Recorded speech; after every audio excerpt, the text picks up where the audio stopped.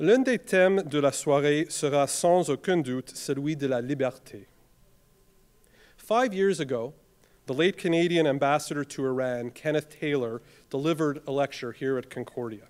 Ambassador Taylor was a touchstone of democratic values, and he risked his own safety and freedom for others during the 1979 Iran hostage crisis. At that time, the Iranian monarchy was overthrown. To quote Ambassador Taylor, "There was celebration and the sense of freedom. Then, from there came the terror." We can draw several parallels to this evening's keynote speaker, Mohamed Fahmy.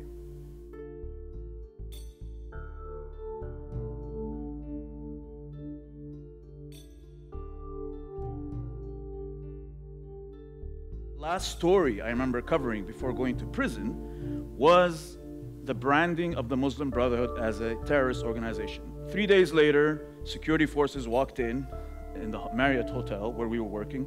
I opened the door, officers barge in, they have their camera rolling, the photographer is taking photos, and immediately I was framed as a terrorist. I was wondering, why am I here?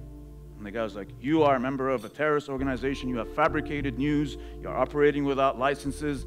I was like, wow, when did this happen? I mean, I ended up basically in Scorpion prison. And this prison is probably as a reporter, I've been to prisons in the Middle East. This is the nastiest prison I've ever seen or heard of. And my neighbors were members of al-Qaeda, ISIS fighters, sympathizers, members of the Muslim Brotherhood presidential team and some of the officials, and including the head of the Muslim Brotherhood as well. So after 411 days, I was sentenced to 7 years. And if you see the video on YouTube, it took about 4 or 5 cops to get me out of the cage. I was so devastated. I walked into that cage thinking I'm going to be freed. And they were pulling me away, and I'm clinging on the bars. I couldn't believe it. I mean, I'm going to spend 7 years in this place with these crazy people? I held my composure until that specific moment when I was like, okay, now I need to change the strategy.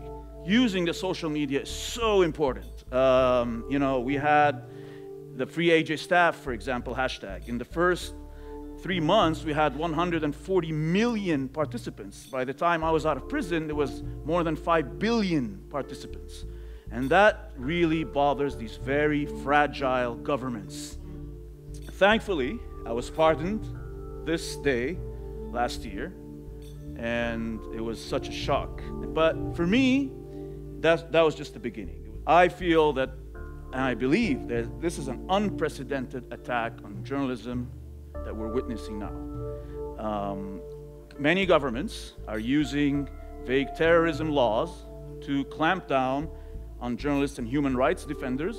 We're seeing them use these laws as a license to kill and license to imprison journalists.